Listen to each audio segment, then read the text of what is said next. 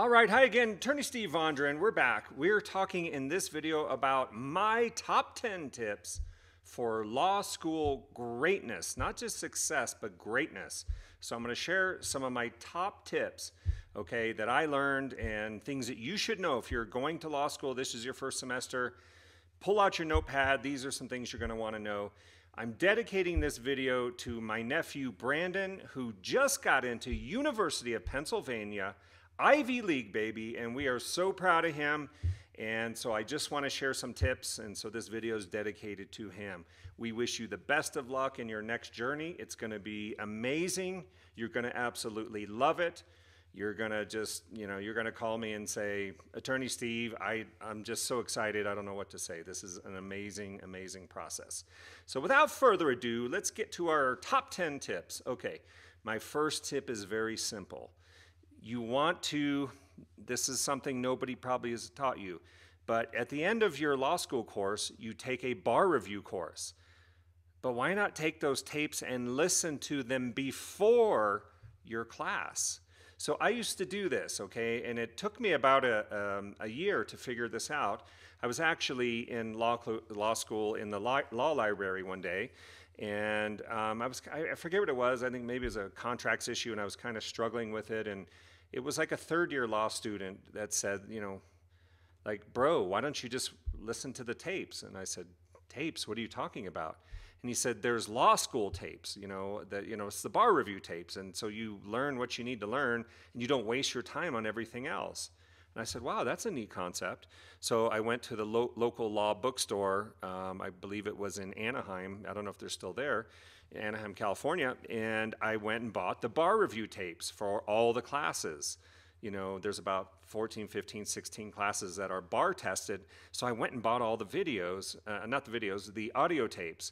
And so what I did is then I started listening before, let's say the class was going to start in January. In December, I would listen to all the tapes. And it really wasn't that much. It was about 8 hours of tape. And I would take notes and I'd make a timeline and I had everything figured out what the absolute important essential issues were before I went into class. And that just took me leaps and bounds above others. I amjured my contracts class. I amjured my torts class. I got the top grade, which they call, what do they call that? The jurisprudence award in entertainment law. So things became so much easier, but people didn't know my secret. I was listening to the tapes, making outlines. Then when I went into the class, I knew what was important, and I knew what was just a law professor kind of rambling around and, talking about this, that, or the other, but so I knew the nuts and bolts. So that's my tip number one. If you do just this and you stop your tape right here, you'll find that you'll do very, very well with this approach because this is what they're testing for. At the end of your law school career, they're just seeing if you know these things, so you might as well take them before the class starts. So, and I found that it made the classes much more interesting. So, of course, a law professor is not going to tell you this. Only Attorney Steve's going to tell you this. You've probably never heard this. You heard it here. Number two, I put on my list, read all the cases yourself. Read all the cases. What some people like to do is, get into study groups, and you read these and you read these. I didn't like study groups. I like to do my own work. I like to read all the cases, outline them, case brief them, do my own work. Now, that's not to say that I never got, you get into your third year. For me, I went 4 years at night. That's not to say my third or fourth year I wasn't going a little, I pretty much got this stuff figured out now. It's not to say that it wasn't getting there, but the point of the matter is, I think when you get into law, you're going to be doing this every day. So why not just get in the habit of reading all your own cases, okay? So that's number two on my list. Three, think about study groups. Now, I tried them. Everybody said, "Oh, you got to get in a study group. You got to get the right person. It's like a basketball game. You got to pick the right players, the smartest ones." And that may be good. That may work for some people. As they say, you need to figure out how you learn. Okay, you may learn best in groups. For me, it didn't work. It was a total distraction. Too much talking. I really didn't want to hear all these other different, opinions that we're turning into a debate. Let's just brief the cases, get those outlines done. That's what you're looking to do, and understand the case law. Okay, so study groups, think about it. You don't have to do it just because it seems like everyone else is doing it. Okay, that's number 3. Number 4, make your own outlines. I have that down here, and I'm going to talk about what I called my condensing procedure. Okay, so this is really important. So do your own outlines. If you're going to be reading your cases, putting in the work, make your own outlines. Again, sometimes these study groups will go, well, you do contracts, I'll do torts, you do constitutional law. I mean, I think you're doing yourself a serious disjustice if you're doing that injustice, because you're not condensing the material into your mind. You're not digesting the material as you need to do. Because when it comes time to do the bar exam, you don't get to call your buddy and ask him, what did you have in constitutional law? I kind of forget. So to me, this is just, again, this is my opinion. It works differently for everybody, but I think that you should do your own outlines, do your own work. And what I used to do and how I prepared for the bar exam, in fact, I prepared for one of my bar exams right over here. I took both the California and Arizona bar exams and passed them both. But one of my exams was right here. But my condensing procedure was to write the outlines. And then as I proceeded closer and closer to the bar review, I would condense my outlines because I already knew certain things. And so I didn't have to keep rewriting them. But I kept condensing my outlines 3 or 4 times until I got down to a little book with about 5 pages. And I could go through that 5 pages really quick, and I could go, yeah, I got it. I know what's in there. I know what's in these 5 pages for torts. I know what's in these 5 pages for contracts. I know what's in these 5 pages. And then when I got right up to the end, I did it all in about the whole thing in about 3 or 4 or 5 pages. So I literally walked into the bar exam with like a 3 or 4 or 5 page book. Everyone else that I saw at the bar exam, everybody's walking in with these big notebooks, sticky tapes everywhere. Everything's highlighted in 10 different colors, and I just go, that's madness. Like, to walk into a bar exam on that day and be expected to, if you haven't condensed it all in your mind and figured it out by then, it's a big, big, big exam. So I condensed, and I would write them. I would just write it out, condense, write it, and then as I was condensing, I would crumple up my papers. And in fact, right over here, I had this huge mound of papers, and that's the way I did it. But when I walked into that bar exam, I was confident, I was relaxed. I had just a little 5-page, people probably thought I was crazy. They're probably like, where's all your books? You don't have like piles and piles of notes? And but no, and I saw people studying in between different sections of the bar exam. I'm like, that's just madness. You know what I did? I sat in a chair and I relaxed in between when we had breaks. At the end of the day, I relaxed. I didn't go home and I didn't have to go back to the hotel room and cram. So that's my advice. Number 4, condense, make your own outlines, condense. Trust me, muscle memory, by the time you go into the bar exam, you'll have all that stuff in there. Number 5, I put don't obsess about exams. This is, again, another one of these things that I saw many other students do. Obsess, go crazy, talk about exams after. Did you see that? Did you spot that? Did you see that issue? Oh, I talked about this, I talked about that. It's kind of maddening.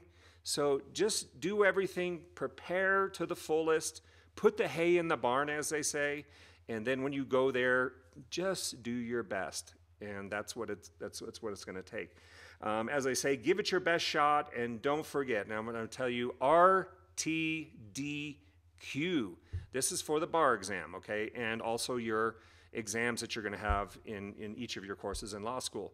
I wasn't a professor. I had one of my classes. I think it was evidence. A guy walked in, and he was the exam proctor. And he walked in, nice guy, he walked in, and he wrote on the board in super large letters, R, T, D, Q. And he said, he gave us the rules and instructions for the exam, and then he said, last tip, RTDQ, read the damn question. And so what he was trying to say is, Read the call of the question, okay? In your exams in law school and in the bar exam, you're going to get a big, long fact pattern, blah, blah, blah, everything happened under the sun. But you need to see what the question is. Discuss the rights. You know, what are Paul's remedies? It may say, what are Susie's remedies? Read the call of the question, because what you can actually do is make a mistake, start writing about something they're not even asking you about. So RTDQ, read the damn question. I'm passing that on to you. That was helpful for me. And again, I wrote this down. Although this tape is for my nephew Brandon, you know, somebody may say, "Shh, you know, why are you sharing all the secrets? You know, just tell me." Here's my deal. Okay, this is what I believe. I believe in life you are competing against yourself. Yes, you are competing against other people. Yes, you know, when I was a baseball player, I wanted to lead the league in hitting. Yes, I was competing against other people. But ultimately, at the end of the day, in law school, after law school, in your job, in your career, you're always competing against yourself. Number one, you're competing against yourself to see what you're capable of, to see what your potential is, and to see just how great you can be. And so to me, sharing tips with everybody, it's not the biggest deal in the world, because you got the tips, and with your talent, you can take it to the top. Nobody's going to get in your way. So always remember, you're always competing against yourself to see just can you get every last inch, every last piece of inspiration out of yourself, okay? All right. And again, it's about reaching your full potential in all things going forward. Number 6, okay? So you just got my top 5. Number 6, on the exams, it's issue spotting, okay? It's issue spotting, baby. And the way that you're going to get that figured out, the way you spot issues is you know the law. You know the law cold, as they say. Know it cold. Okay, and so when you have all this information in your head, and you've got it condensed, and you're just breathing law, you're just ready to put it out there for just to, you know, show the examiners what you know. That's going to help you spot the issues. And the most important thing is to stay organized, spot every possible issue. I would take extra time. Most of my time was to make sure I wasn't missing any issues. I did not want to miss an issue. You know why? Because when you get into the real world of law practice, if you miss an issue, like, oh my gosh, you had a negligence claim against a doctor, why didn't you pursue that? That's how you would have actually got your recovery. You know, if you're not issue spotting, if you're missing these key issues, you know, they're thinking, you know, that's what he's going to do in practice. That's what she's going to do when she's out there in the big law firm. She's going to miss an issue, and that's what you're trying not to do. Now, I'm not saying you're going to be perfect, but do everything you can. Take your time. Read the facts. Why do they use certain words? Why do they use certain settings?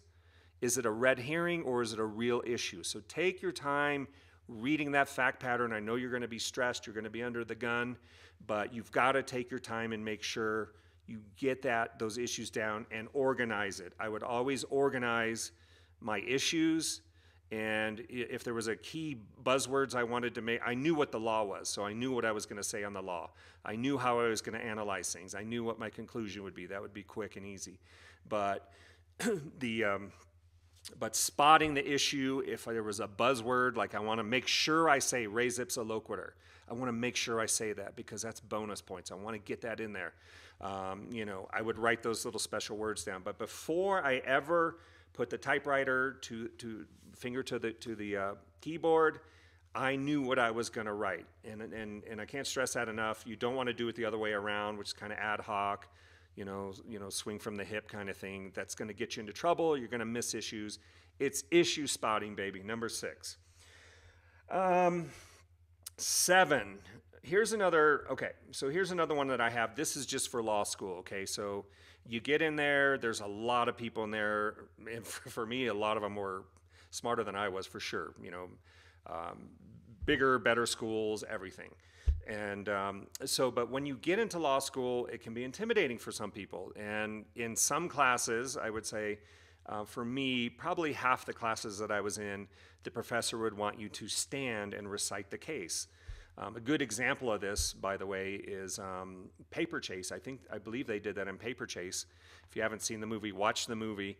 But you know, it makes some people kind of crazy. But to me, that was the fun. You get to stand up and do the case. Now, usually, the classes I remember is the law professors would be looking for volunteers. And if somebody, and it was a little more, less threatening environment when you're asking for volunteers. But my point is, pick the cases that you enjoyed reading. So say they give you an assignment in constitutional law and you read 6 cases that day. One of them you really liked. You go, wow, this is really interesting to me. Here's what I would do. Instead of worrying about whether or not I was going to get called on, I would like to volunteer. In other words, I would pick the case that I really liked. I'd sit more towards the front of the class and I would raise my hand and go, you know, do you mind if I do this case? And believe me, you know, most people aren't racing to raise their hands. So, but you get to do that. You get to do the case that you like, and you're going to be under the gun anyway at some point, and you're going to have to practice and do this in your profession. So why not do that? So my advice on this, tip number 7, stand tall. Don't be afraid to volunteer. And remember this saying. I always say this because, you know, you get into a class with, you know, you're going to University of Pennsylvania. It's like crazy, Ivy League. You're going to have brilliant, brilliant people in there. And it's a tendency to, people have a tendency to say, I'm being judged, I'm being watched. Yeah, you are. Guess what? Everybody's judging you. Everybody's watching you. That's just the way it is. Not a big deal. But stand tall and realize the critic counts for nothing. This is one of my favorite sayings. The critic counts for nothing. It's the man or the woman in the arena fighting the battle, doing their best. That's all that matters. The critic, let people think what they're going to think. Get out there, do it your best, give it your best shot, and don't worry about what anyone else is thinking, okay? It's your field, it's your courtroom. Take charge, baby. All right, that's number 7. And as I say, sometimes if you're feeling a little nervous, just tell yourself, I got this. I got this. You know, when I used to play baseball, I used to, you know, with the Cincinnati Reds organization, sometimes my first at bat, I'd be a little bit nervous, you know, new pitcher, new setting, lots of fans in the stands. I tell myself, you got this. You've done this a million times. The hay's in the barn. You've done your practice. Let's go out there. Let's tune it everything else out and let's focus. And that's what you need to do. Number 8 on my list. Take time for physical exercise and stress relief. So I have this tendency today, you get so busy, you work so hard, it's so competitive, you got this bar exam looming over your head, you don't want to fail that, you know, so you're going to have a big job waiting, but you need to take time for yourself, go out and walk. Exercise, you know, go to the bowling alley, have some fun, get together with some of your other classmates, you know, get into the softball team or whatever. You got to do things to take some of the stress off, and you got to have a little bit of fun along the way, okay? So that's number 8. Hand in hand with that goes good diet. You already know all this stuff, most people do, but again, that's all integral, that's all part of it. Weightlifting, hiking, whatever it is, get some physical exercise. Number 9. This is what I call stay relentless. Keep your foot on the pedal, okay? So it's a long haul. I mean, it doesn't come and go overnight. You know, you're getting a doctorate degree. Think about this. For most people that are listening to this video and going to law school, you're going to be the first person in your family, number 1, that's going to have that Juris Doctorate degree, okay? That's a doctorate degree.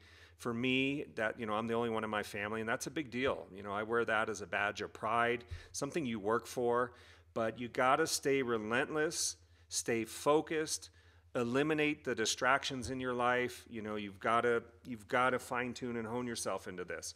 Keep your foot on the pedal. You'll find once you just keep that foot on the pedal at some point, you're just going to be going, you're going to be a race car. So,